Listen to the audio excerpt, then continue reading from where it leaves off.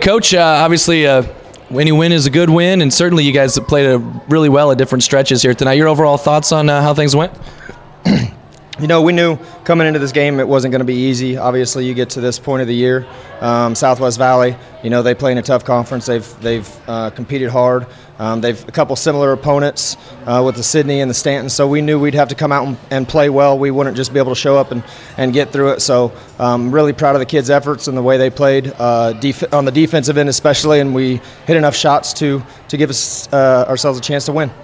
Trying to navigate through the foul trouble with Emily, obviously, you know, trying to find your spots to get her in, but when she wasn't in, Maya, she was everything tonight. Yeah, she's huge. You know, she's a floor general. She does it. She's an extremely smart basketball player. Defensively, you know, it seems like she's getting out of positions at times, but she's getting out of position for a reason because she sees plays developing and happening. So she does a great job of that for us, and she just runs the show and does a good job of distributing the basketball and can hit shots when she needs to, and she played extremely well tonight. You were 6-13 last year, 14-6 now this year. You've got a bunch of freshmen. I mean, obviously you want great things for your seniors like Alex, but man, you got to be feeling pretty good of the direction of this program. Absolutely. You know, they've come in and done a great job for us. All of them. They love basketball. They love playing. They practice hard. It's nice to have a squad that has really. I feel like we've really come together and we're gelling really well, and they're playing like it. So it's exciting basketball. St. Albert's is going to be the opponent next week. Obviously, I'm sure you've had a look at them. Certainly, they've played a tough schedule. You mentioned how Southwest Valley has played at a tough conference. St. Albert's played in a pretty tough conference themselves. What do you think it'll take?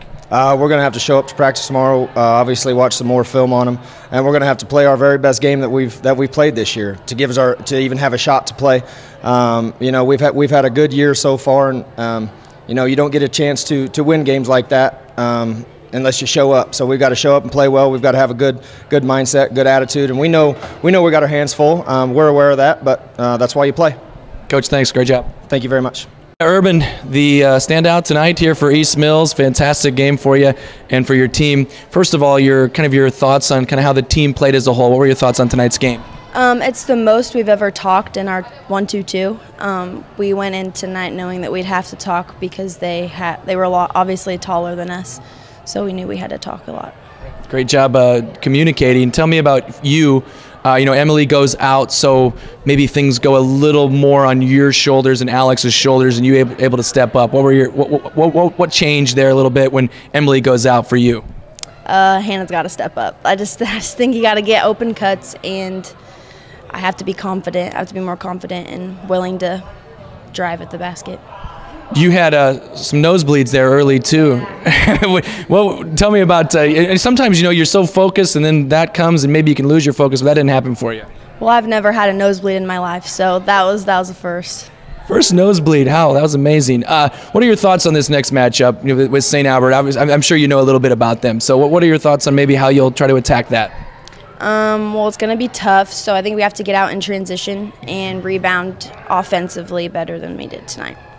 Coming into this year, you probably knew about your freshman class, obviously, because you're in the freshman class. Did you expect you guys would have this much success? No, not at all. How did it come about? When we lost to Stanton by 1, I knew that it was going to be something this year. 14-6, heading into a quarterfinal. Congratulations, great job. Thank you.